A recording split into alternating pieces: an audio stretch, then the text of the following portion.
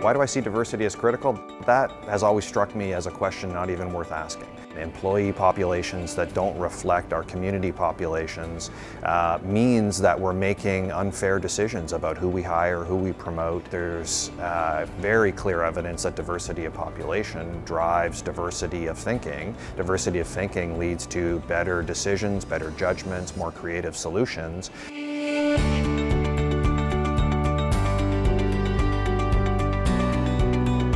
Pat's leadership style is beautifully understated. He has this ability to really elicit trust from the people around him, and you know that he's gonna always have your back. I would say Pat's leadership style inspires loyalty. I think that he leads by example and he encourages other people to do their best because he's doing his best. You get the best out of people when they feel empowered. Pat leads in the way that motivates them to essentially become an influencer. He's very personable, he's very respectful. He always acts with honesty and integrity, and most importantly, he inspires all of those others around him. Pat was the chair of the Lorraine Scholars Foundation for 2 years. In that boardroom, he's able to provide and create an environment where everybody feels comfortable stating what sometimes is actually very difficult to state. I was facing some challenges, and Pat offered me a very safe and open environment in which I could discuss them freely and openly. He kind of made me consider various ways, various alternatives in which I can attack the situation to find resolution.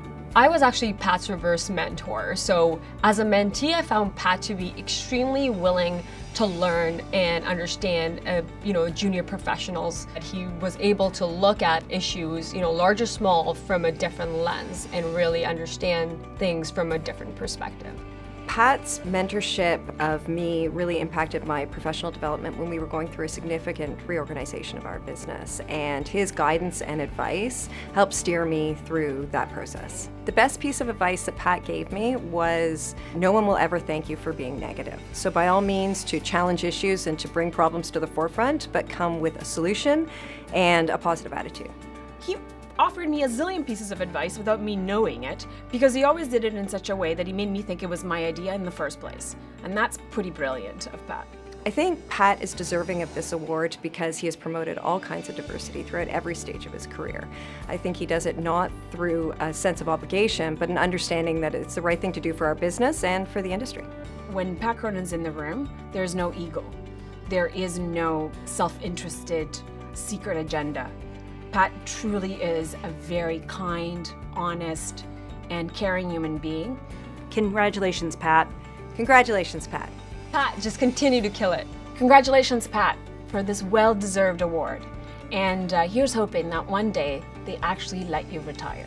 So I want to say thank you to Women in Capital Markets for honoring me with the Transformational Leadership Award. I feel extremely humbled, especially when I look at the amazing people that have won this award before me, both at our firm and at many others. I feel humbled to be in that company. I would like to think I'm accepting this award on behalf of all of the amazing people across BMO who work so hard on this issue every day. I'm lucky enough to be here receiving this award, but really it's their hard work that have put me in this spot.